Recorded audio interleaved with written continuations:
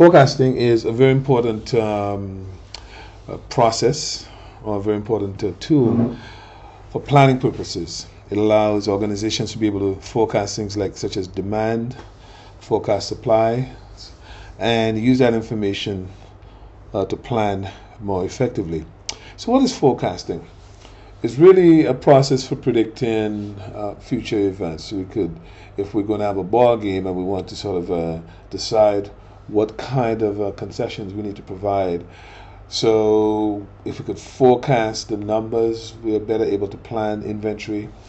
We're better able to plan for services, plan for security, and all those sorts of things, right? So we use it in all sorts of businesses and for all sorts of situations. We're talking about planning production, inventory, personnel, facilities, capacity, and so forth. So it is fairly prevalent.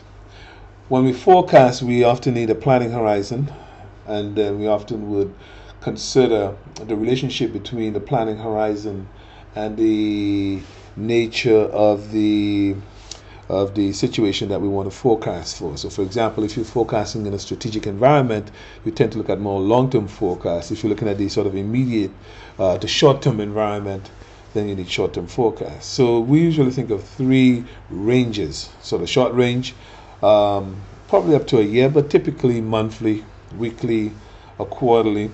And then medium range forecasts can be up to 3 months to 3 years, and long range forecasts 3 years or more. So as I mentioned, in terms of planning hierarchy, the short-term forecasts tend to be more associated with sort of day-to-day decisions, or week-to-week or month-to-month. Long range, however, tend to be much more strategic in nature.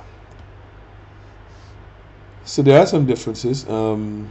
As you could see here, that medium to long-term forecast deals with more comprehensive issues and support management decisions regarding planning and products and plants and processes. Things that tend to remain for several years. If you locate a plant, you're not going to change its location on a monthly basis.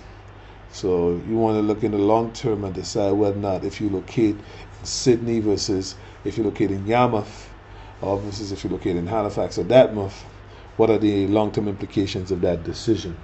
Short-term usually employs different methodologies than long-term forecasting, and short-term forecasts tend to be more accurate than longer-term forecasts. These happen to be some features that are prevalent in the forecasting process.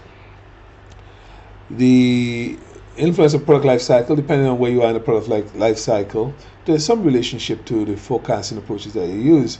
In the introductory stages, in that case, demands are typically low. Things are highly variable. You're making a lot of design changes, and you may not very well have a good handle on forecast accuracy at that point. But as you sort of get into the growth stage of the life cycle, then forecasting becomes critical. Trend models tend to be useful here because you're pretty much experiencing some growth, and the growth could be linear, it could be curvilinear, but nonetheless you could use some sort of linear approximation to that growth. In the mature stage, the demand is fairly stable, and so the types of techniques you would tend to use are the ones that does not really try to project any trend, moving averages, naive method, exponential smoothing, tools like that.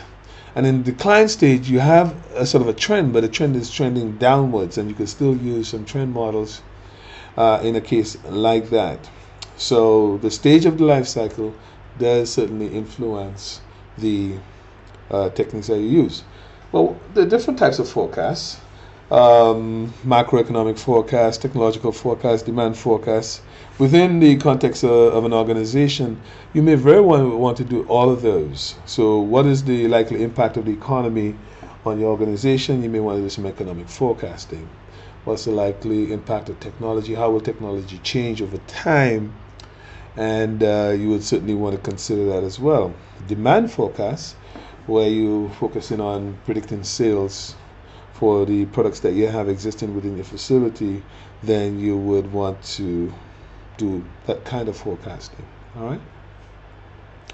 strategic importance of forecasting, hiring resources, capacity, managing the supply chain, deciding where to locate facilities, distribution centers, warehouses. All of those have much more strategic implications as opposed to your more tactical and operational implications. There are several steps in developing a forecast. Most organizations, when you talk to them about how they actually go about forecasting, they will tell you that they do not necessarily use a formal process. And so they would look at historical data and then make some assumptions about what the future is going to look like. In most cases, they would just adjust the quantities from history by some sort of percentage. If they believe that there might be some sort of 10% improvement, they would just adjust that. But then there's a more formal approach to forecasting, which we ought to consider. So we usually decide what we're going to use the forecast for, what are we going to forecast, however, how long a period, quarterly, for the next week, for the next month, for the next year. And then we have several models, and sometimes it's not always known ahead of time which is the best model. So we would select forecasting models, gather the data, historical data, and then make some predictions. And then compare the predictions with the actual to see how good the forecasting models perform, and then you pick one to make the forecast. And then you validate your results, which basically means that you will check to the next period to see to what extent your forecast is actually close to reality. Some realities for sure is that forecasts are seldom perfect. Most techniques assume an underlying system. If you did not assume an underlying system, then what's the point of forecasting? You may as well put numbers on a dartboard and then throw a dart at them, and whichever number gets picked, you pick that. But it's because we believe that there is some underlying causal system, hence we're trying to predict that system. We're sort of trying to mimic its behavior, hoping that we actually capture an accurate forecast. All right. Product family and aggregated forecasts are more accurate than individual product forecasts. So if you say, for example, let's forecast the sale of winter tires for 2013.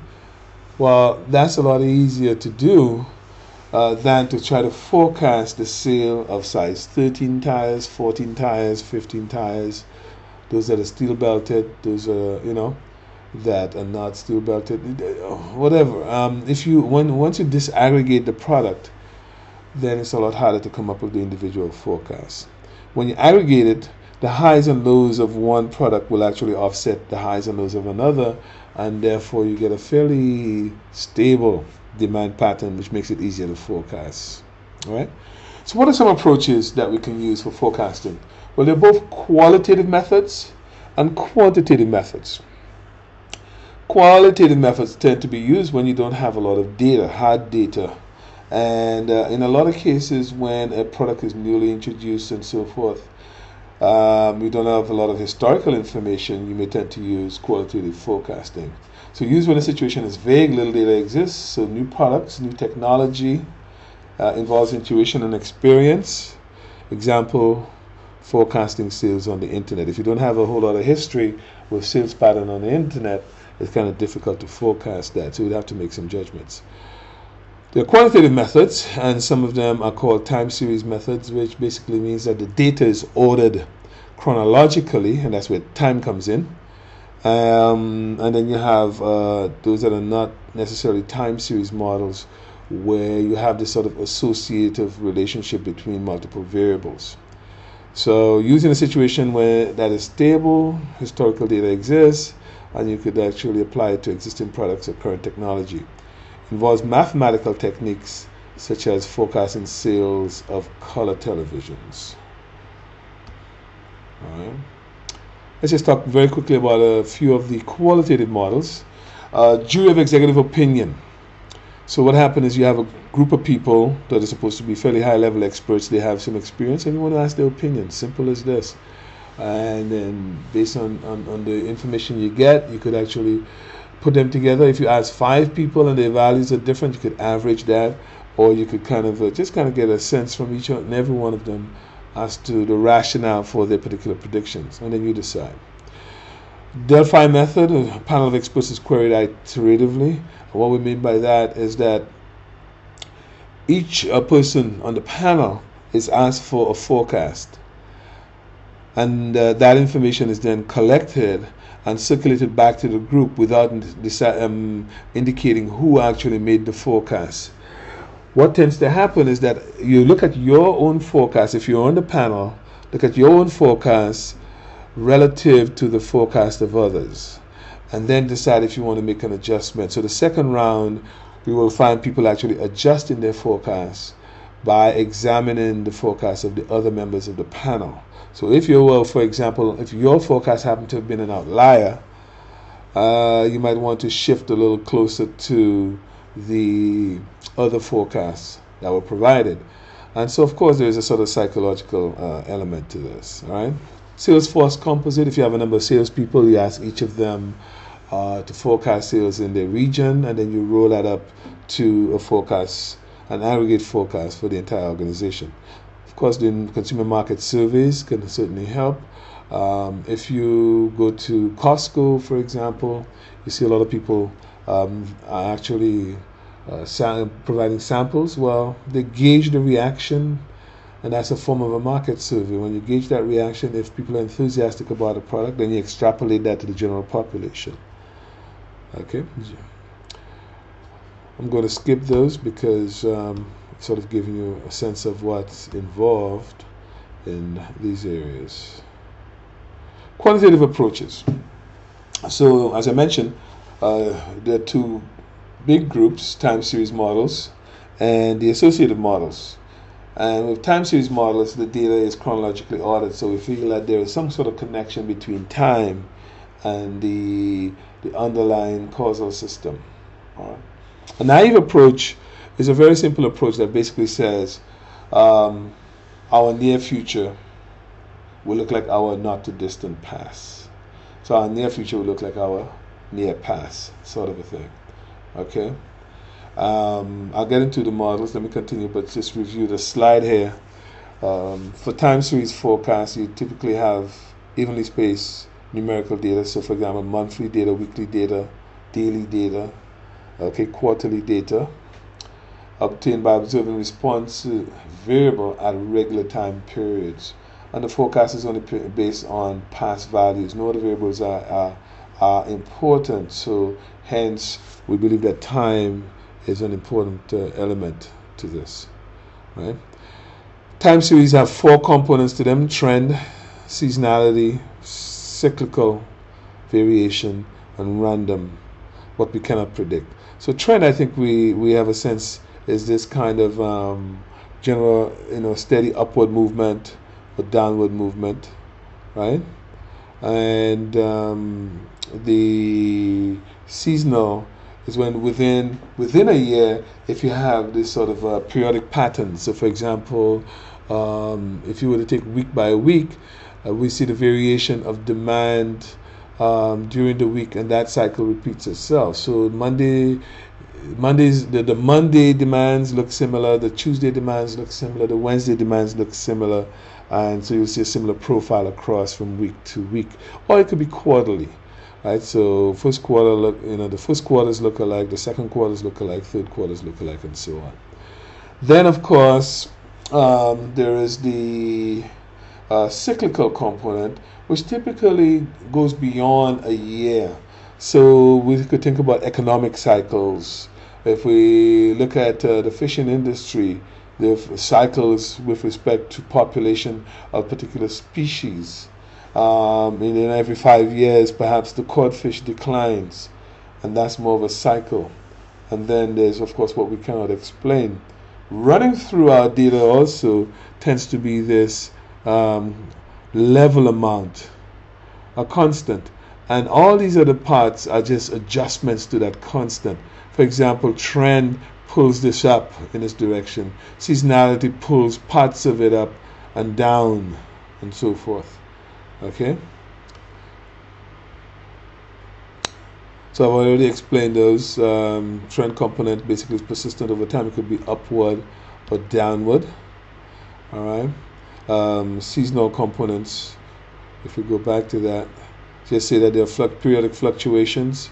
For example, according to, we could do it quarterly, we could do it according to the seasons, the fall, the winter, summer and spring, and so forth. All right, or it could be happening within a day. If you were to go to a say a supermarket or bank, and you examine the queues, right, at different times of the day, you will see certain patterns where maybe perhaps early in the morning queues are shorter. Then as you get towards the middle of the day, as more people come to shop, queues get longer.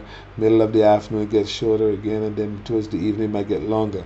Or if you were to think of a local cafe, such as a coffee shop such as Tim Hortons at SMU, for example, between classes they're fairly long lines, so the demand for service varies quite a bit throughout the day, but also you see part of the peaks and valleys happen during class time.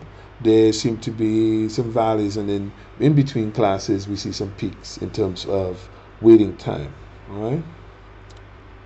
The cyclical component, as I mentioned, is a repeating upward and downward movement, but across several years.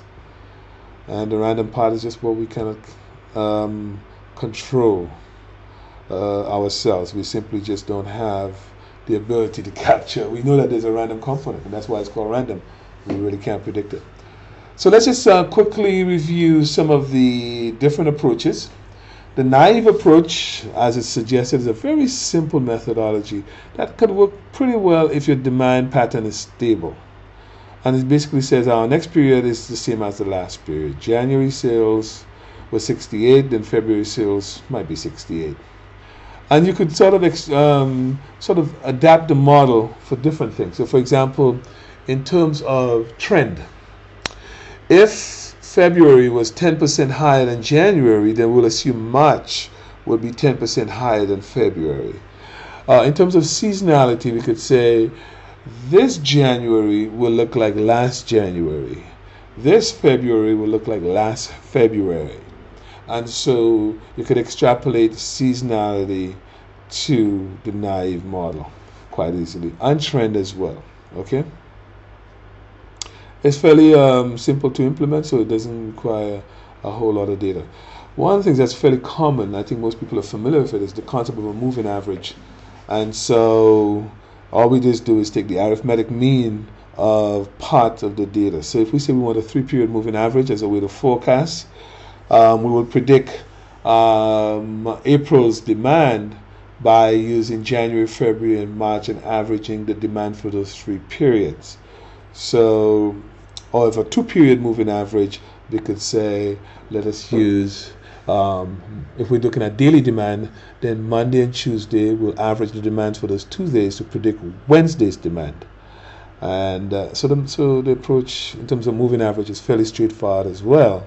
However, we may actually want to weight the periods as opposed to simply treating each of them equally, and that's called a weighted moving average. The weighted moving average allows us then to adjust the relative weights for the different periods. So if I'm like, let's just look at a 2-period moving average forecast, but we want to weight things. I might decide, let's just look at monthly data, that I'm going to weight the most recent month differently from the second most recent month. So if I want to predict March's demand from a 2-period moving average, I would need February and January's demand. But because February's demand is more recent, I might decide to weight February's demand a lot higher. And so I might decide to use a 60-40 split, where I put a 60% weight on February and a 40% weight on January, or a 70% weight on February and a 30% weight on January. So we could actually shift the weighting away from just equally weighted, where if I simply took the average of January and February, then the equivalent weights are basically 50% each, 0.5 and 0.5. Okay? So we have that opportunity to do that. And here's an example of, I believe this is a 3-period moving average. And we have our demands 10, 12, and 13, but we're using different weights for them.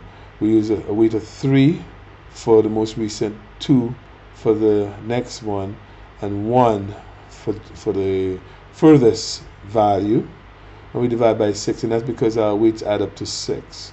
But we don't have to, we could use this sort of approach, or just make sure our weights add up to 1, and we could use decimal values like 0.7 and 0.3, or 0.5 and 0.5, or 0.4 and 0.6, and so forth. All right.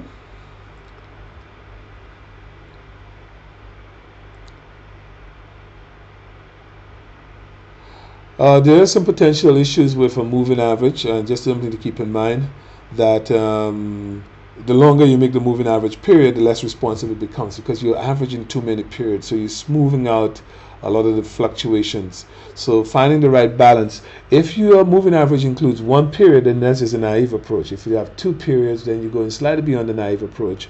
You'll be less responsive, but still reasonably responsive. But then if you went to 3, 4, 5 period moving averages, then you really are starting to minimize the effect of, or certainly smooth out the fluctuations, which may not be very good. They don't forecast trend very well. They lag trend, and they require a fair amount of historical data. Okay, and we see an example done here for us. I want to talk about one other model called exponential smoothing. And exponential smoothing is a form of a weighted moving average, but where the historical data declines at an exponential rate. In other words, and hence the term exponential smoothing, we incorporate that historical data at a decreasing exponential rate. So, for example, so what happens is that the model keeps historical data as it goes on, but then old data is has very, very little weight attached to them. Okay, and so the model looks something like this. The forecast that we're going to generate, the new forecast, is our last period's forecast adjusted by the error that we made. Now, what is the error? The error is really the difference between the last period's actual and the last period's forecast. So that's an error. So if my last actual was 100 and I forecasted 90, I have 10 units of error. And I'm going to adjust my forecast now by a fraction of that error. So alpha is between 0 and 1. Okay? If I made alpha 0, I'm not making any adjustments. So this goes out of the picture, and my next period forecast will be the same as my last period forecast. In other words, I'm not changing anything.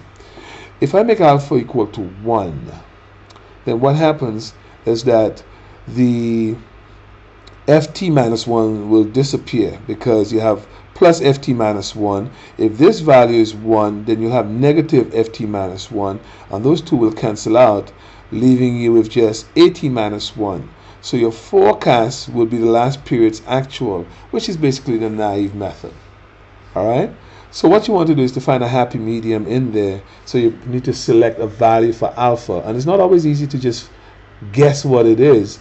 You may need to do some experimentation, which means you try different values of alpha, take a look at the forecast and see how accurate they are, and then settle on a value. In Excel, we could use Solver to optimize the value of alpha for us, but we have to provide some sort of criterion that we will use to assess the quality of the forecast, and we'll come to those a little later in the material. Here's an example of exponential smoothing. We have a predicted demand of 142. The actual demand, which is basically our forecast, actual demand was 153. So you can see there's an error. And here's our adjustment, 20% of that error we're going to add to the next period. So our next forecast is just 142 plus 20% of the error that we committed. And we have a forecast of 144 cars. in this case. All right. What does moving constant do for us? And this is what I was suggesting to you happens to, if you look here, what happens to the historical data. All right. So when alpha is 0.1, you could see as we go back, the values are decreasing, right? And then if you look at as you increase the value of alpha, we begin to see as we go back, historical data is now decreasing at an even faster rate. As by the time we got to the 3 periods back, 4 periods back, and so forth. If we keep going, we will see an even further decline. Okay, what this moving constant does, it basically dampens for us the responsiveness of a prediction. So 0.5 would be a fair amount of damping. 0.1 would be a fair amount of damping because we're adding only a small amount of the error.